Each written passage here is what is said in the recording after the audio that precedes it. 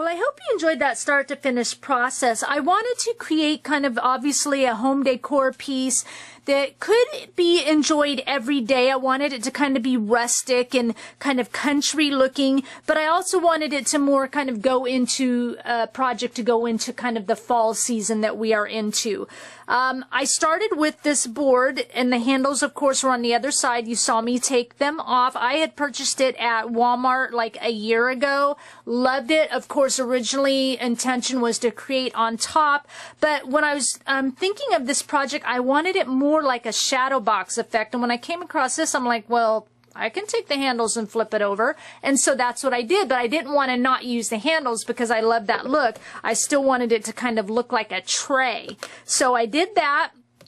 All the papers and tags that I used, I sewed around the edges, distressed around the edges with my Prima Distress tool. I get a lot of questions on this Prima Distress tool. Unfortunately, Prima doesn't sell this anymore, but if you do a search, just Prima Marketing Distress Tool, you can probably find some online shops or maybe eBay or something that sells these. I love it. It's very ergonomic. It's got some different areas that you can use for all of your distressing. This little top comes off, and it's got, you know, you can clean it out. You know, when you're sanding with this little piece here, stuff like that. And it also, which I don't use much, this little end comes off, and it's got a little distresser on that end as well. Okay, so if you just do a search for that, you could probably find it. Anyway, so I laid those papers down. The board that I laid in the middle, I showed that to you because I have a set of 2 of them, and I wanted to show you because it had this handle on it, and I had taken that handle off, and then I was able to just, this comes off real easy. I was just able to pull that off. These were found at Goodwill for 99 cents, you know, great for an open canvas, of course, to use on a project or stand alone by itself for a project. And then I laid down one of the first Reneabouquets beautiful board pieces was this chain link frame. They come in a set of 3, and it's like a small, a medium, and a large piece in the set. There's also a chunky chain link set that you can get, and those come in a set of 2, but I like this kind of smaller chain link frame. I inked all the pieces of the beautiful board and my tags. You saw me at one point, I was inking with this Prima chalk ink. I like to use chalk ink because it dries faster versus pigment ink. You can let that set for an hour and it's still not dry sometimes. This is in dark bark. It's just for my stash. But you saw me at one point as I was inking, the ink pad just like fell off. Well, I've had that happen before, but this Beacon Fabri-Tac ink that I use works wonderful. Even though this ink pad is wet, you just still, you know, put ink on the bottom of the pad, kind of tuck the pad down, kind of smush it in, and then you just let it set for a while. And you saw me later on in the start to finish pick it up, and I was using it again with no problem. So just because the pad falls off doesn't mean you have to throw this away. Okay, just wanted to let you know that. So laid down that chain link frame, laid down this wooden tag.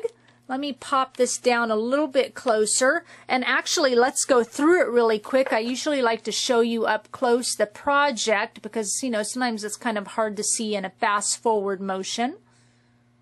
Okay. I just think it turned out really well for like a nice little rustic kind of country theme to it.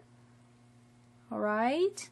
So I laid down this wood tag here, laid down a couple of these tags. These were great because they already kind of had that olive and brown twine in them. It was perfect. This is all these from my stash. This is a 7 Gypsies tag here. This one, I don't remember what it's from, but I love it because it was like, you know, the main quote says, enjoy the little things. And it was kind of like, you know, it's your receipt, date due every day, enjoy the little things, you know, collect on that shipment. So it was kind of just a play on the main title of this, you know, inspiration of this project. So I laid those tags in there. In the midst of that, I laid this new beautiful board piece from the Elements collection from Renee's shop. This is called the Circuit Elements. I love it. It's so fun. And I love all the element pieces because, you know, you can see through them. They provide great texture. You can see your project through them. And even though they're really kind of intricately cut, they're still really thick in size, as all of Reneabouquets' beautiful board is. And all of Renee's board, beautiful board, has a nice coating on them, so they take sprays and inks and everything really well without disintegrating like some of those other, you know, manufacturers that have, you know, just a plain raw brown chipboard to them. So these are really durable and nice. Okay, nice to create with. So I laid that down in a few places. I laid one over here. I laid this one off camera, I believe. I thought it just needed something over here. And then I laid a longer piece here. I just cut the pieces up. They come two to a set, I believe, like 5x8 size. So they're really wonderful to cut up. Okay, let's go over to this left side for a moment. This is a Prima memory hardware frame. Renee has a lot of Prima resin memory hardware frames in her stash. This is the Frank Garcia line, and this one is called the Chantilly Royal. Okay, and then you saw me rub on like the raised edges. This is from my stash by Prima Marketing. It's their wax. This is in white gold. I don't often use the wax. I love it, but for some reason I forget about it, and I don't often use it and pull it out. But I use that on the raised areas here. Oh, and one more thought over here. This pocket watch is also from Renee's shop, and I use that wax on that. These are in the trinket section. It's called the Victorian Tarnished Silver Pocket Watch, and Renee also carries the same one in a tarnished brass shade, but I wanted to kind of tone down the shininess of the silver, so this wax from Prima worked wonderful for toning that down and kind of giving it just that real slight gold sheen to it. I'm not a big lover of gold, but giving it that kind of, it's almost like a light brown kind of gold when it goes on, so it's really nice. Okay, so I wanted to bring that back up because one, I forgot, and two, I used the wax on it like I did the frame. And then of course this is just a quote out of my stash, another little ephemera piece that says enjoy the little things. So over on this little ensemble here, I have some trim from my stash, and I just cut off some of those pieces to kind of bring in the texture of the twine and stuff that's over here and kind of give it a little bit of, you know, like I said, texture over here. Added some flowers from my stash in there. I also added some Prima Marketing flowers Renee has in her shop. They come in a pack. I'm trying to remember how many. I think it's, here it is, 14 pieces, 14 different flowers and kind of browns and creams. And they also come with some like paper flower stems in it. Oops, off camera, sorry about that. Paper flower stems in it, and it's called Ransley, R-A-N-S-L-E-Y. So Ransley flowers by Prima, right here. Okay, like I said, Renee carries those in her shop. So I added some of the pretty browns and creams in there. This is a petaloo flower from my stash. I added in some real pine cones from my yard in there. Added some pine cones here and some little tiny ones in here and one over here, just to bring again up that rustic feeling. The clay piece I put on there is one I made from Prima, the little, you know, you get their molds and then the air bake clay. So it was a little lock that I made, kind of like these. Made it with the air clay. Okay, same kind of concept, just from my stash. So I put that on there. This is a little chipboard word by Prima from my stash I laid on there. I added in just some rusty star garland from my stash. Got this at Hobby Lobby in the Christmas section. And then of course I added in some of these flourish from Renee's shop. It comes in a set of 10. They're called Autumn Flourish.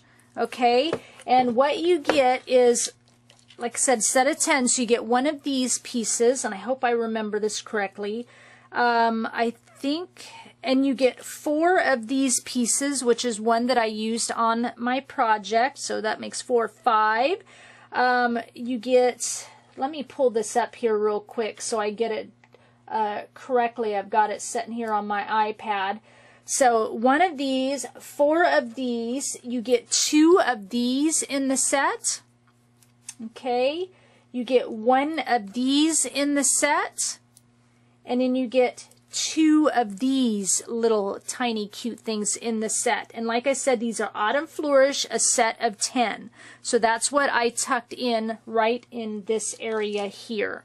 Okay, I like that kind of just poking out there. And then over to this side, these are just 3 little wood hearts out of my stash by Prima in one of their collections for one of their, I can't remember which one it was. I almost think it was, I can't remember. Never mind, can't tell you, can't remember. They're wood icons in a set. Little, I chose these because they kind of have a little wood grain on top. So I put 3 little hearts there. I added, this is a Tim Holtz meadow arrow here because I wanted it pointing to the word thankful. This is a metal word I got at Dollar Tree.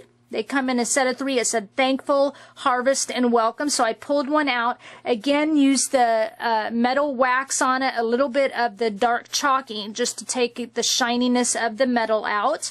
I added another Reneabouquets beautiful board here. This is ivy vine. They're called Tuck It In Ivy Vine. So you get a set of 3 of them. So that's what I did, tucked it in under that board. I just wanted to bring about that leaf look because of the rustic, of course. And then this is just a little Tim Holtz word here I got from my stash. It's their clipping stickers. And so I pulled one out that I thought would kind of go in with the whole theme.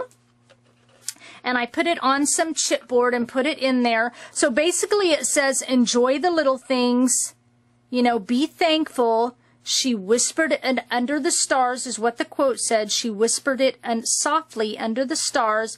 And then just because, enjoy the little things, enjoy life. So that was kind of my whole thought process for this. And then I topped it all off with a beautiful, beautiful Reneabouquets Tiny Treasure Butterfly. And this is in the salted caramel with the copper antenna. I think it's just beautiful. Brings up those brown tones. It has the beautiful glitter on it and the glass glitter on it that Renee does. All of that is on there. She does that for you and just brings about the beauty and the texture of the butterfly, which is really pretty.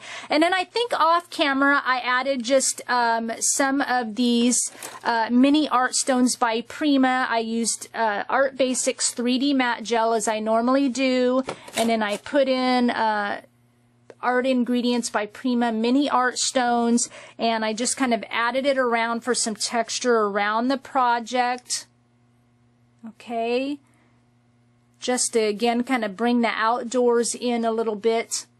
So I will have everything down below to Reneabouquets Facebook, all the links, Facebook and the blog and Etsy and the .com. I'll also have all the links down below to all my social media. So come follow me on Pinterest, come follow my blog on Instagram.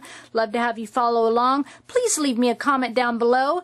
Give this video a thumbs up. If you're not a subscriber, please come subscribe to my channel. Hit that notification bell so you'll get notifications of any new videos I put out. I thank you for sharing your time with me, and I'll talk with you again soon. Bye.